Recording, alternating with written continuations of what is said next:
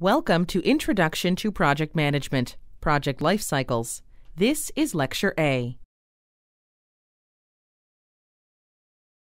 The objectives for project life cycles are to identify process groups and knowledge areas in project management, differentiate linear, iterative, adaptive, and agile project life cycles, relate life cycle phases to reviews, milestones, and deliverables, compare various organizational structures as contexts for managing projects. During this lecture, we will focus on the first objective and introduce the second objective.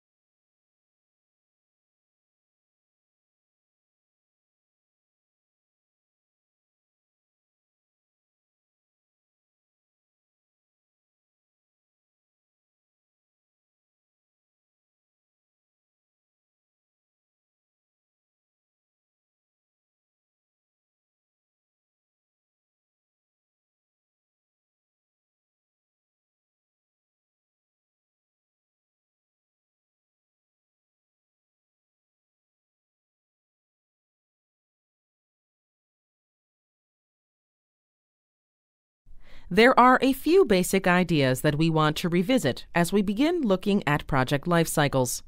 First of all is the definition of a project as a temporary endeavor undertaken to create a unique product, service, or result.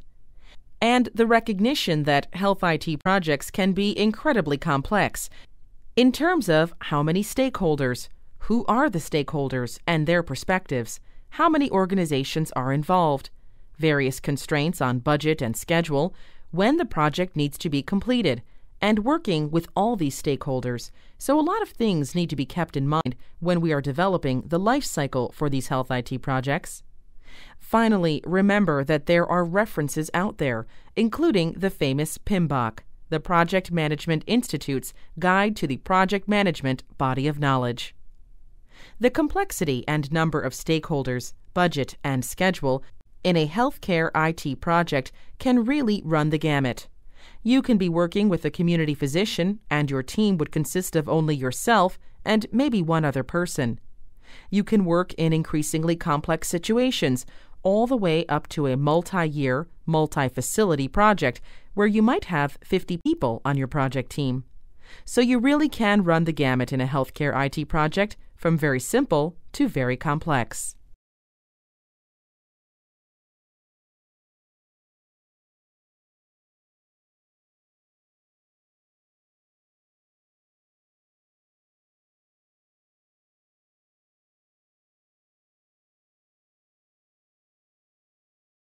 In our exploration of project life cycles, we are going to organize it into 4 areas.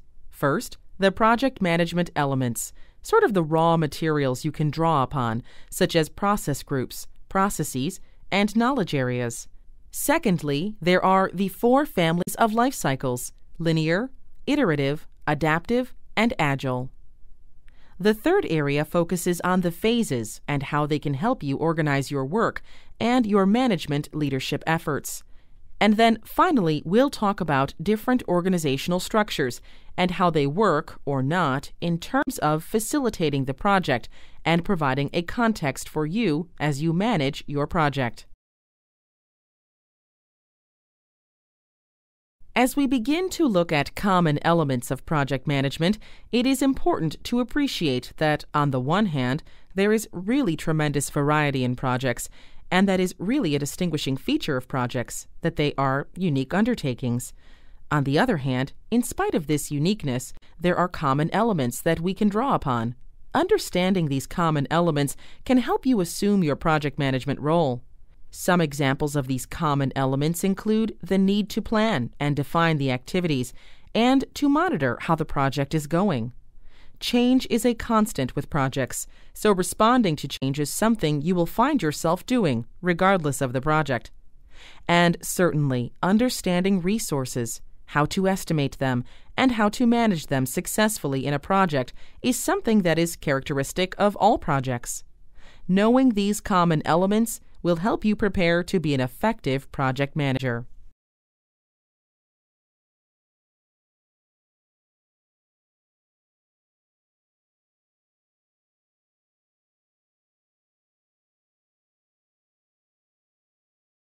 You don't need to go it alone in project management.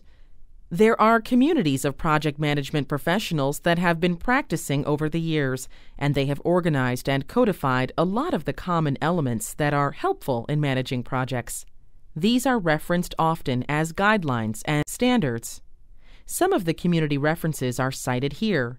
We have already mentioned the Project Management Institute, or PMI, which focuses on all kinds of projects in terms of domain areas. More specifically for IT, there are several organizations that have really active communities of practice. One of them is the International Council on Systems Engineering, which puts forward standards. Also within computer science and IT is the Association for Computing Machinery and the IEEE, which is the Institute of Electrical and Electronics Engineers. These organizations can really help a lot. Be sure to check with your own institution. They may have some processes that they want you to adhere to during your project management process.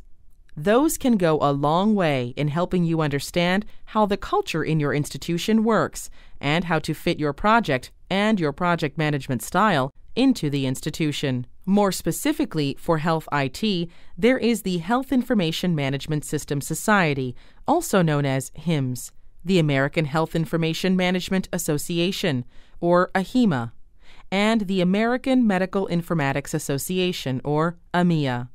And there are certainly organizations in other countries that specifically address health IT.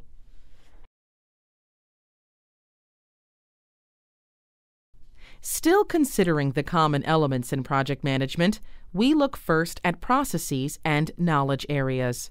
We use process in a particular way in project management. A process is a set of actions intended for a specific result. So, in a sense, we see these processes as being the raw materials that we can apply many times throughout a project. Some examples are given here.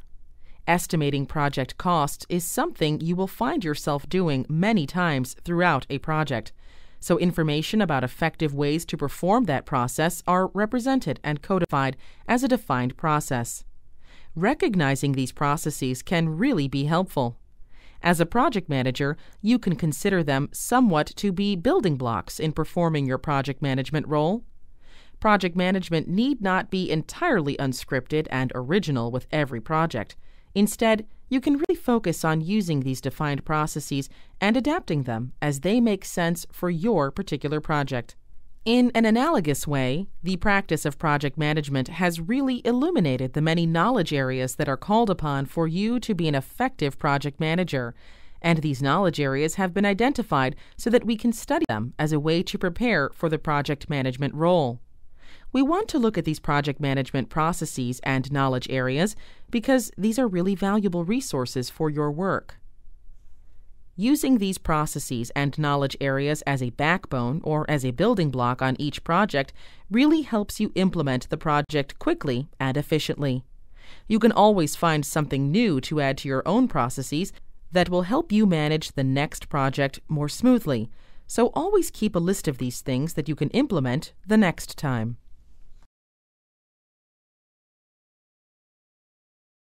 The first set of common elements is processes, and again, the Project Management Institute's body of knowledge identifies 42 such processes, and because there are so many, it is very helpful that they are organized into 5 groups.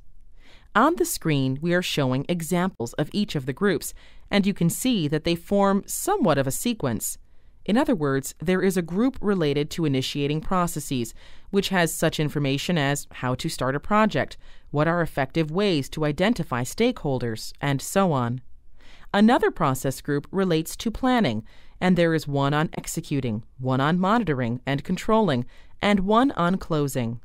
So again, there are 42 processes distributed among these 5 groups, and these are well-defined sets of activities that you can call upon at any time throughout the project to help you perform your work as a project manager. Your institution may have different names for many of these processes or groups, but it really does boil down to the same thing, whether you call it an initiating process group or you call it beginning. Find out what your culture calls it, and be sure that you use that term among your team members, even though you can translate it into the PM process for yourself. As with processes, the Project Management Institute has organized the knowledge areas that you will draw upon as an effective project manager. There is a tremendous amount of knowledge that is required to be an effective project manager, but the PMI has organized it into these 9 areas. There is a knowledge area that relates to your work integrating all the other activities in a project. There is an entire knowledge area related to scope. In the same way, there are knowledge areas related to time, cost, quality, human resources, communications, risks, and procurement. In some cases, you may be surprised that some of the subjects stand alone as entire knowledge areas, but this indicates the importance of these knowledge areas to effective project management. For example, there is a strong linkage between project management and leadership, which includes leading the team and representing the project to all stakeholders. And certainly, it takes more than knowledge to do this. It requires a special disposition and set of skills to be an effective leader. Communications is another one of the 9 areas, and effective communications are vitally important. Particularly with health IT, the procurement of systems from vendors is often a major part of a project, so we see procurement here as one of the 9 knowledge areas. This slide is highlighting some of the areas that perhaps you may not have thought of as being so important, but they are, in fact, tremendously important. The history of project management shows that so many projects have been unsuccessful because their managers have failed to take advantage of the importance of, for example, communications, or understanding risk, or leading a team. If there is a project manager in your institution that you think does a particularly good job, go and talk with them. Watch how they run their projects and ask them if you can use some of their techniques. It is always very helpful to have someone to bounce ideas off of, especially when you have a very complex project or if you are trying to get a particular group to understand what you are trying to accomplish. Having someone else to try out your ideas on is very helpful. Process areas and knowledge areas are really the keys to successful project management. Please consider these defined processes and understand the identification of these knowledge areas so that you can use them to your benefit as you manage a project. Consult references to show how these processes and knowledge areas can be used in connection with specific activities as a project manager. It is very important to use them in a way that makes sense for your specific project. You don't need to apply all the processes all the time. As a project manager, you must always exercise judgment to adapt these generic references to your project characteristics. Your team can get bogged down in executing too many formal processes that are really not delivering proportional benefit for expended effort. So, as a project manager, this is an area where you need to be on guard so that there is a real benefit to all the processes that you use in a particular project. The bottom line for this section of the unit is to take advantage of these resources, processes, and knowledge areas, and to apply them when they help your project achieve a successful outcome.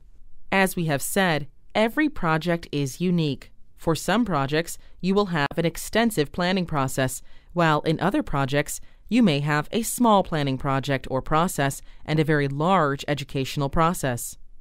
Look at things you have done in the past that have worked well and apply them to your current project while remembering that each project is unique. Now we will talk about the transition to life cycles. Although the identification of process groups of initiating, planning, and so forth suggests that these process groups occur in a sequential order, it doesn't actually happen that way. The processes in these groups can be applied throughout the project as they are needed. In health IT projects, there is no single way to place all the activities and processes into some chronological order so that it is appropriate for all projects. This is where your judgment as a project manager will come into play. So when we talk about transitioning the life cycles, we're saying that the structuring of the project over time is what is actually addressed by the project life cycle. It will be an important challenge for you as a project manager to develop an effective structuring of these activities over time. Now we will begin talking about possible life cycles for your health IT project. For large, complex, multi-year projects, you may have one life cycle that goes throughout the entire project, and then have multiple phases which are smaller, individual life cycles that fit within that project. But overall, these smaller life cycles are pushing the larger project along.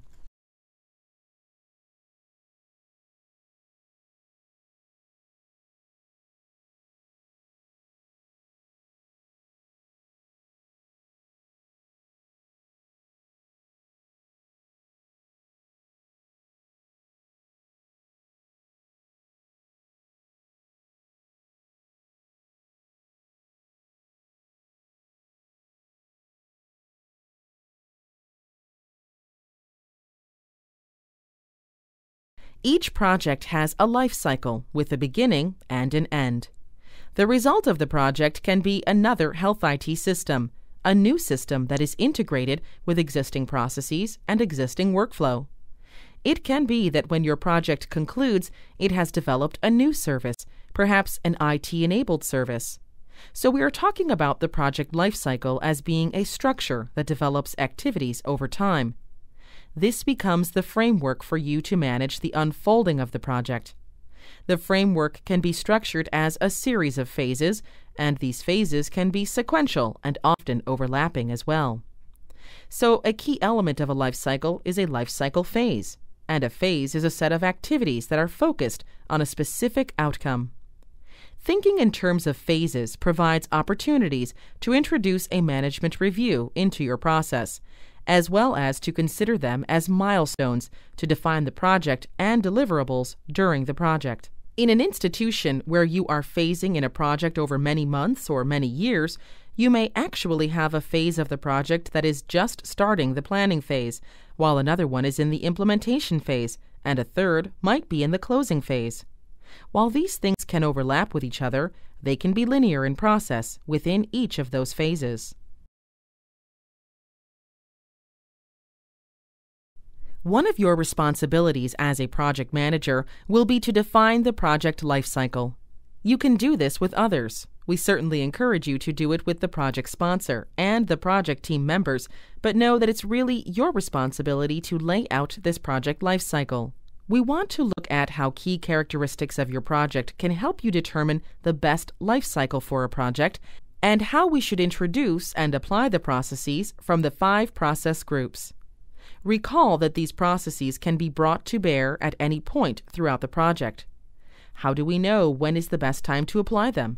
How would you draw on the 9 knowledge areas to manage your project? Defining a project life cycle is really project-specific, and we want to look at the transition from key characteristics of a project to the kinds of project life cycles that are most affected based on those project characteristics.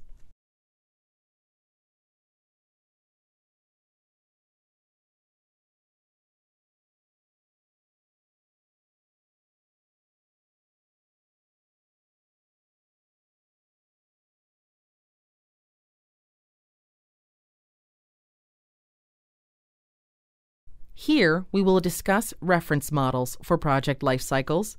Life cycles for your projects, while unique, can be organized into various families or sets that have a lot of common characteristics. We are calling these sets reference models, and we want to examine some of the characteristics of 4 different reference models. There's a good chance that your specific project in Health IT will draw upon one of these 4 reference models, with adaptations, of course.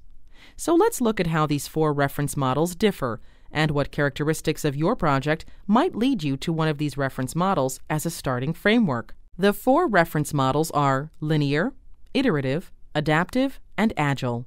The first model, the linear model, has sequential phases, and that framework makes sense when you don't know a lot of the project at the beginning. As we continue down the list, you will notice that each reference model offers more and more flexibility when less and less is known about the project.